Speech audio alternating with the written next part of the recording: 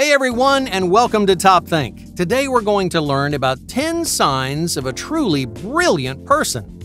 Now, let's begin. Number 1. Intellectual flexibility.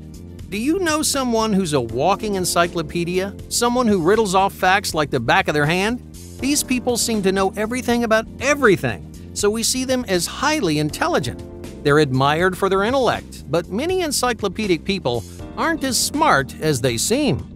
Our society frames intelligence as something logical, scientific, and numerical.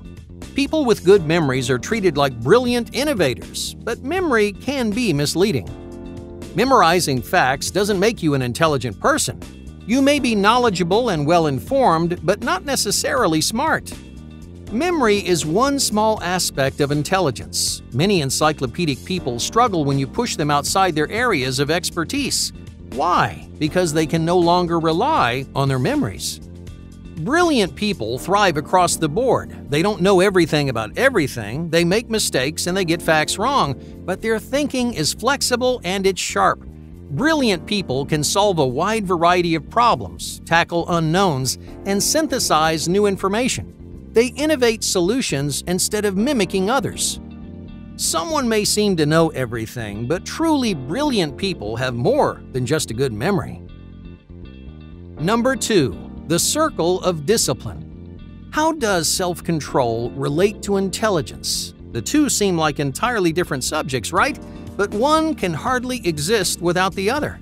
Self-control builds your intelligence, and intelligence improves your self-control. So how do you know if someone is truly brilliant? They have an astounding sense of discipline. They look into the future before making decisions. They weigh their long-term goals and ambitions, and they have the forethought to control their behavior when it counts. You'll find that intelligent people wage an active war against their bad habits. They're always looking for new ways to be productive. They shape new routines, they incorporate motivational habits, and they reject the vices that bring them down. Brilliant people are often patient and disciplined, just as disciplined people are often sharp and wise. Number 3. Thriving in solitude. Do intelligent people socialize? Are they more or less social than the average person? The answer is a little confusing. For now, let's think about intelligence as a scale from 0 to 100. People below 50 struggle socially. They have a difficult time understanding others, which creates conflict in their social lives. People between 50 and 90 are usually successful in the social world. They can navigate a wide variety of environments and use their emotional intelligence to bond with others. But what about people at the top of the spectrum? From 90 to 100, there's a significant drop in social success.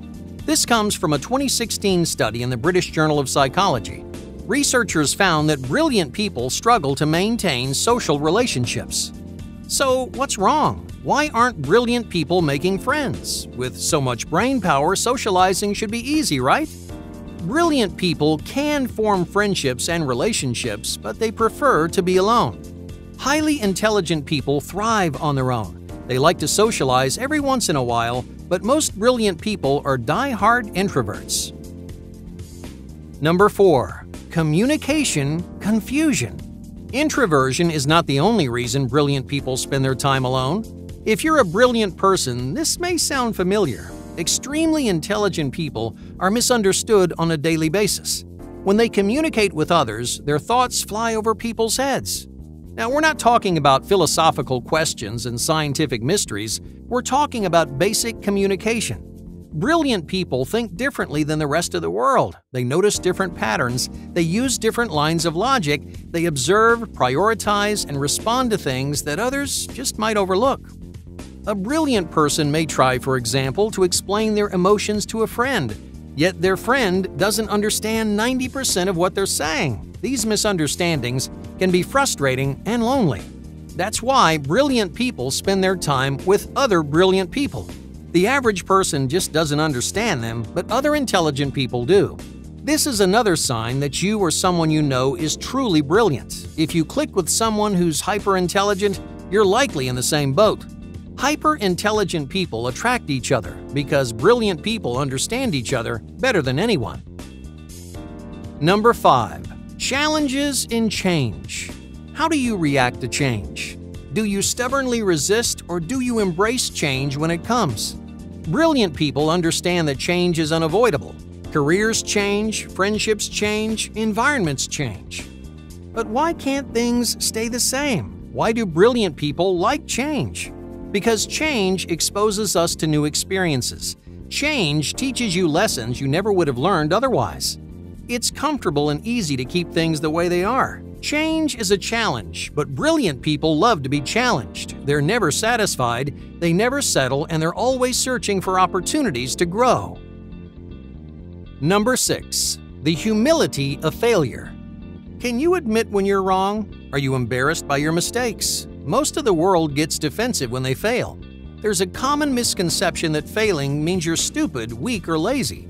Society assumes that all successful people are intelligent, while anyone who fails is not.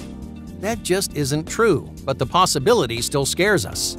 Most people are terrified of failure. They don't want to look stupid, they're worried the world will think less of them, and they might be right. But brilliant people know a single truth about success. Every successful person was once a failure. They failed again and again for many years until finally they found success. They became brilliant not because of their memory, problem-solving, or cleverness. Their most brilliant quality was their humility. A brilliant person owns and admits their mistakes. A brilliant person takes risks but recognizes when they've lost. Most of all, a brilliant person doesn't view failure as an attack on their intelligence.